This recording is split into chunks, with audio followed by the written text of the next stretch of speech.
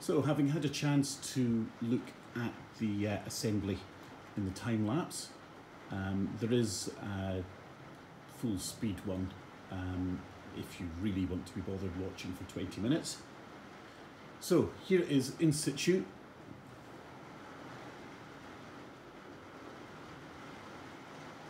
It's a fairly neat setup, a little bit fiddly to fit. So there's the supercharger in place. I've got 130 ml of Dexron 3H grade fluid in there. There's the manifold. Now, there is how tight it is under there, as I mentioned before. So you don't want to be having to go in and out of there too many times to try and undo it. That's why I made up the tail, so the mini loom, to come out to here, so that'll be nice and neat. This was a bit fiddly to fit. Took that bolt under there, is a pain in the backside to get into place. Once you've got it there, it's actually dead easy. The other one that's a complete pain is that bolt hiding in there. It's got a very, very long thread, it goes all the way through the casing, and it's 1/8 of a turn, turn the spanner, 1/8 of a turn, turn the spanner. Trying to be as anal as possible, getting all the Jubilee clips lined up. I think I've done a neat enough job with that. Here's the other side.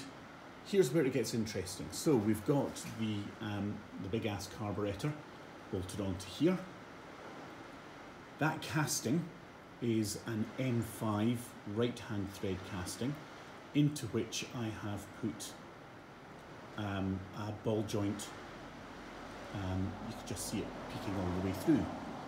This is a control rod used for carburetors. I've got a couple of kits of bits to make this up.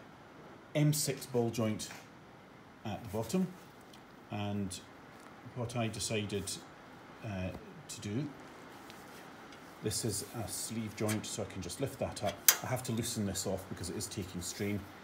I can lift that off. Oh, actually no I don't. That just pulls off like that and it unbolts at the top. And what that does is it just gives that little bit more support for the carburetor